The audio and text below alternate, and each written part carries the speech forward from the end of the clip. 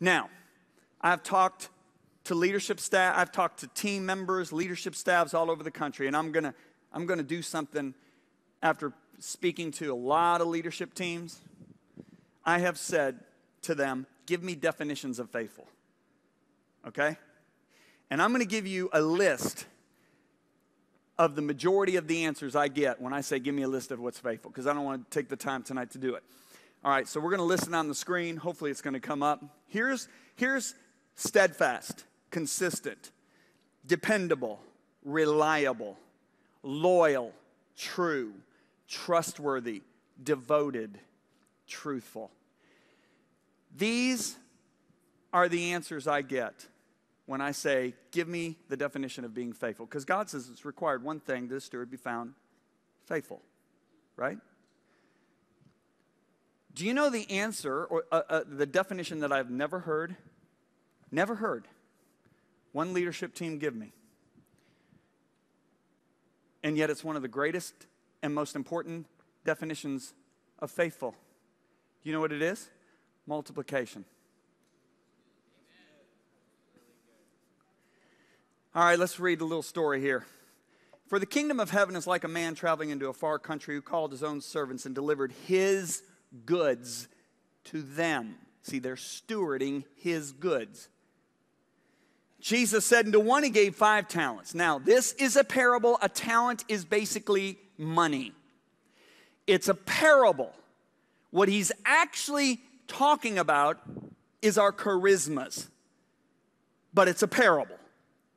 So to one he gave 5 talents, to another he gave 2, and to another 1, to each according to his own ability, and immediately he went on a journey. So we're going to modernize this, and we're going to actually identify the people. We're going to say Ashley was given 5 talents. We're going to say Dave was given 2, and Larry was given 1. If your name's Larry here tonight, no meanness intended. Then Ashley, if we keep reading, who had received 5 talents, went and traded them and made another 5 talents. So Ashley starts out with 5. She doubles, she multiplies what's given to her, and she gets 10. Likewise, Dave, who had received 2, gained 2 more also. So Dave had 2, multiplied by 2, and he got 4. But Larry, who had received 1, went and dug in the ground, and he hid his Lord's money.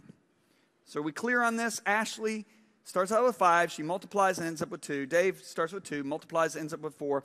Larry ends up with 1, maintains 1, okay? Now let's keep reading. After a long time, the Lord of those servants came and settled accounts with them.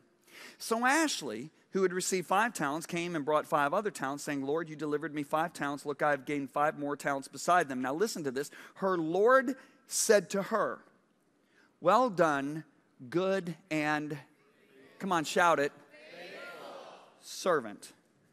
Now look at this. You were faithful over a few things. So now wait a minute. The only thing he's identified that she's done is multiply. So do you notice he specifically links her multiplying to being faithful? You were faithful over a few things. I will make you ruler over many things. Enter into the joy of the Lord. Then Dave, who had received 2, came, and he multiplied his 2 into 4. And his Lord said to him, well done, good and faithful servant. You have been what? Come on, shout it. What's the only thing Jesus said he did? He multiplied. So do you see how Jesus is linking faithfulness directly with multiplication? Do you see this? You were faithful over a few things. I'll make you ruler over many things. Enter in the joy of your Lord. Now, watch Larry. Then Larry, who had received 1 talent, came and said, Lord, I knew you to be a hard man. Here's his first problem. He doesn't understand the character of his master. Reaping where you have not sown and gathering where you have not scattered seed. And I was afraid. Problem number 2, fear. Fear will keep you from operating in your gift. And I went and hid your talent in the ground. Look, there you have what is yours. Now look at this. But his Lord answered and said, you wicked and lazy servant. Notice he doesn't say you wicked and lazy outsider.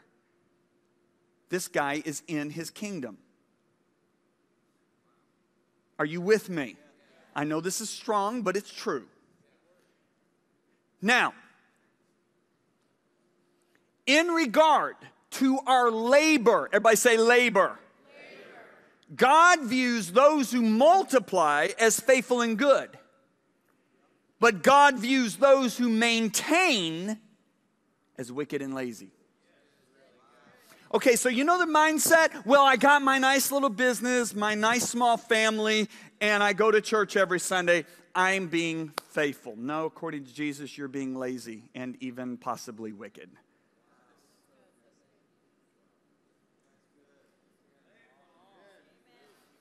Now, this is a complete paradigm shift, guys.